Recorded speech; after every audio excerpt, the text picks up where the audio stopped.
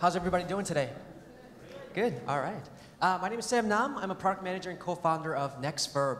I have a question for everybody here today. How many of you are concerned that there's too much of your personal information on the web?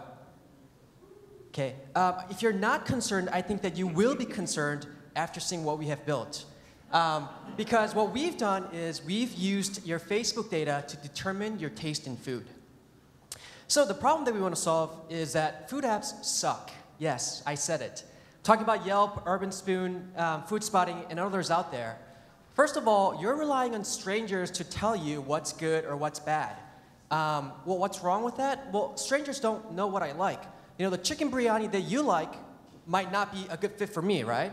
So it's not a good idea to rely on strangers' opinions because you'll be disappointed by the restaurants that they find you. Second problem is that they don't recommend you. So let's say you're hungry, but you don't know what to eat. What do you do on Yelp if you don't have a search keyword to search with? You can't search, so you're stuck, right? So we've created allTomato. It's the first app ever to utilize, to learn your unique taste in food using your Facebook activities, and we give you recommendations based off of that. So we use you and your friends, check-ins, photos, and status updates. We'll analyze this information, and we'll give you awesome recommendations on restaurants, bars, and cafes. So as you can see, no one in the industry does better personalization and recommendation than allTomato. So let me show you how it works.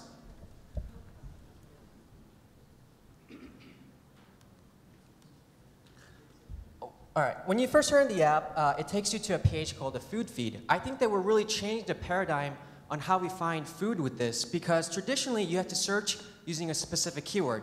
Here, you don't search for anything. We just give you recommendations so you make good discoveries. And if you want new recommendations, you just simply pull down to get more.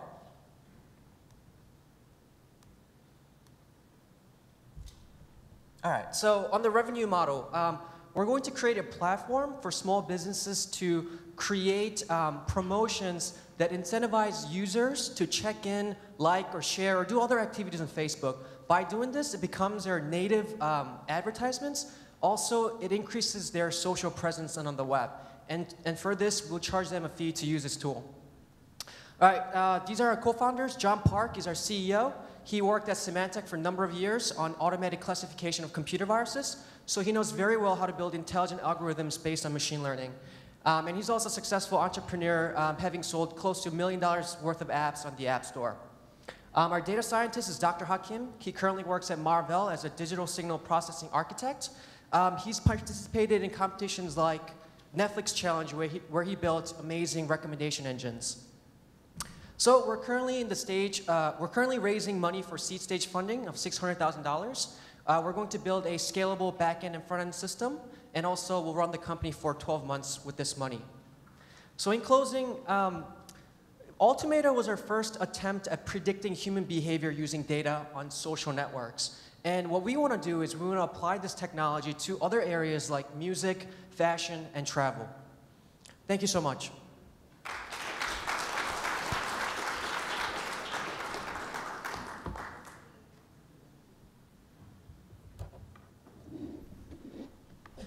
Questions? So how do you determine the recommendations that you make is different compared to the recommendations that your own friends are making? On what basis you make the recommendations? Oh, you want to know our secret sauce? Yeah. Okay. If you want to grab coffee afterwards, we could talk about this for sure. Sure, but I still want to know. Yeah. In the next 30 seconds. I mean, it's regression and correlation, just in a simple sense. Regression and correlation based on what? Based on the check-ins, your photos, your status updates, and others. What if I'm not even doing that? If you're not what? No, I'm not even checking in. Oh, then there's a problem. Then you're not our customer. No, I'm still interested. I'm still interested. Well, what you could do is we could actually use your friends' check-ins and photos and other stuff to kind of understand who you are. But obviously, the accuracy of that will go down significantly if you don't use your data. Okay. Yeah. Okay, so it's purely based on my own actions. That yes. Then you correlate that with what others or eating in other places, and then you make the Yeah, recommendation. yeah, we factored that into, like the popularity of the restaurants or whether or not it's open. So let's take, for example, I'm in Berkeley, right? Mm-hmm. And you figure out somehow, let's say I check in that I'm in Berkeley. Yeah. Then you then make the recommendation based on my previous restaurants that I have gone? Or, Absolutely, yeah. And you recommend some restaurants at that time? Yes, that's part of it, yeah. Okay, in different cuisines and... Yeah. That. I mean, the way we do it different than like, there's other apps that does recommendations like Nest or Alfred. What they do is they actually have you sit down and rate like 10 different restaurants. But you know, there's a limit to how many restaurants that you could just sit there and rate, right? So what we do is we eliminate all that process because we have all that data on Facebook. And you know, we're not just talking about tens of data, we're talking about thousands of data that you have on Facebook. I mean, for me, you know, check-ins, photos, and status updates, I probably have a few thousand that I could utilize to make correlation and do regression on it. Okay. So I didn't quite get the revenue model. So you make this recommendation to me on some restaurant XYZ that I go. How do you make money? We make money by, so right now, you know, I think having a social presence on the web is becoming very crucial for offline businesses as well.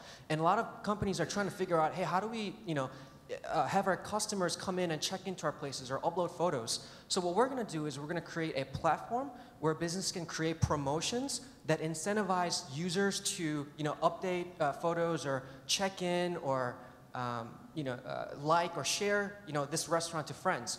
So by doing this, this becomes a native advertisements on Facebook. And also by doing this, you know, they're getting check-ins and likes on Facebook, so they're getting increased of a social presence on web as well. Okay. And then we charge them to use this platform. Okay. Have you deployed this to your friend circle? And is that spreading well? We are planning to do a beta this month. Okay.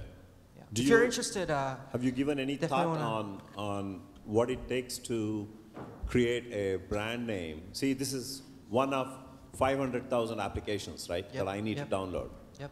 So how do you differentiate to the end user, to me, as to how do I get to know that you have built this application? How do we promote our application? How do the end user get to know that you have this application? Yeah, that's a very good question. You know, I think launch point is crucial. First 24 hours, you know, we got to have a pretty good launch. You know, we want to be featured on iTunes and, you know, Android App Store. You know, and I think good apps, I mean, this is, you know, we could all say, oh, we are going to use some technique. But at the end of the day, we never know, right? If the product is good, people will like it and they'll share it. You know, that's really our hope. But in terms of, is there a magic formula as to, can we make this explode in the web? You know, that's to be, you know, explored, I think. I wish I had a good answer for that, yeah. Good.